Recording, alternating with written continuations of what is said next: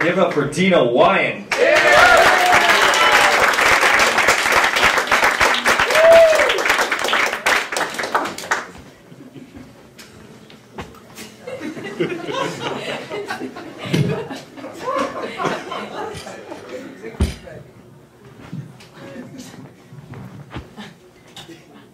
Are you the audience? No, I mean, are they the audience? No, I mean, are you and they the audience? That's good. Thank you. So, if you're not the audience, look away now, because I'm just about to start. Well, I'm not a comedian. I was just walking past the club, and some guy came out with a gun to my head and said, "Read this," which I can't anymore, but read this, or I'll kill you. So that's why I'm here. Anyway, I just want to tell you I'm going through a very hard time. I tried to get divorced from my wife last year, but she told me we got divorced 15 years ago. I said, "When are you going to tell me?" She said, "I did 15 years ago when we got divorced." I said, "Oh." And she said, "The reason why I divorced you is because you never listened to me."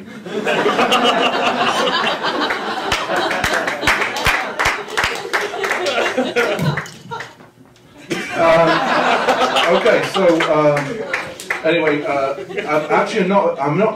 I'm not afraid of terrorists because I'm going through such a hard time. I don't mind if I die right at the moment. But what I would be afraid is if they kidnapped me and forced me to eat expensive vitamins and health shakes and maybe go to the doctor for checkups.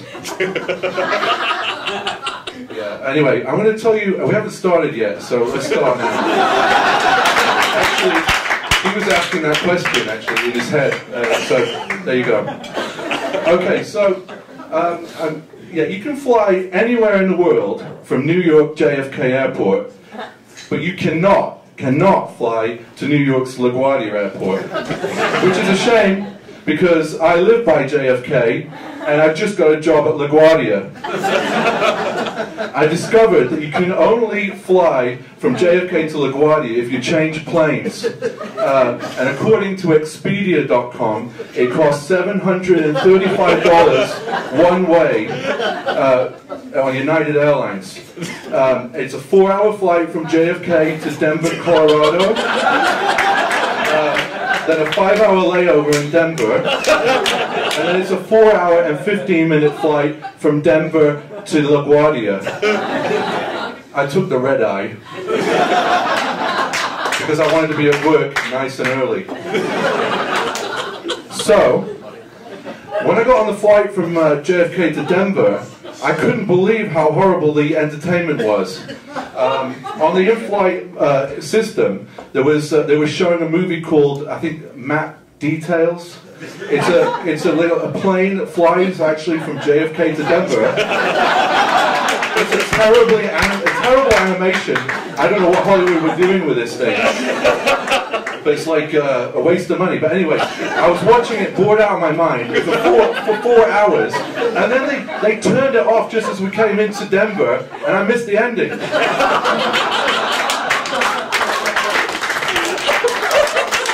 Anyway, now I'm in Denver. As soon as I got to Denver, they closed the airport.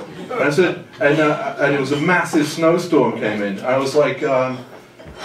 I spoke to the customer service, and I said, I've got to get to LaGuardia tomorrow morning for work. And she says, "Sorry, sir, you're not going to be able to get there." I said, "Well, I hate this airport. I'm never changing planes in Denver again." And she said, "Well, sir, calm down." I wasn't that calm. I mean, no, forget that. Where am I? I'm in Denver, yeah, Denver. Okay, so she said, "But, you know, we can get you on a Greyhound bus. It's going to take 2.5 days, and we'll get you as far as Newark." So I called my boss, who was in his office by LaGuardia Airport. I said, I forgot his name now, but I just call him Boss. I said, "Boss, I'm going to be 3 days late for work." because there's a massive snowstorm. And he said, it's not snowing. I said, well, it is in Denver. And he said, what are you doing in Denver? I said, well, I'm trying to get to work. I'm changing planes. And he said, well, you're fired. So I was like stuck there, kind of like a little sad. And I said, there is no way he can fire me for an act of God, a bad weather, snowstorm act of God. So I'll probably go to a tribunal when I think about it. Anyway, so I got on the Greyhound bus, and 2.5 days later I arrived in Newark. They only took me as far as Newark. In fact, they dropped me off at the airport. And so I got on my phone, and I checked Expedia.com for a flight. And you know what? I realized something. You can fly to most places in the world from Newark Airport, but you can't fly to LaGuardia.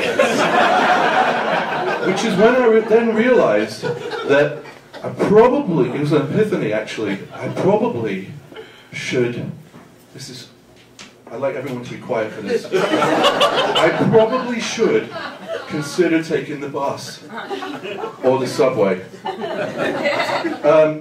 Anyway, I'm just going to tell you, if a meteor was about to destroy the Earth and we only had 2 hours to live, I'd kill myself.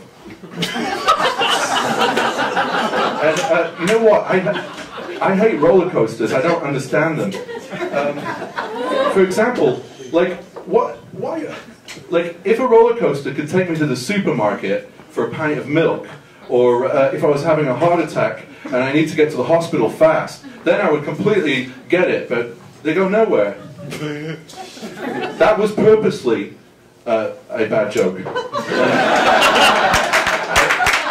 And let me tell you this, next time, cover your ears.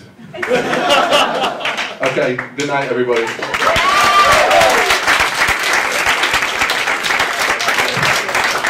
Dino Wiand, everybody. Thanks, by the way.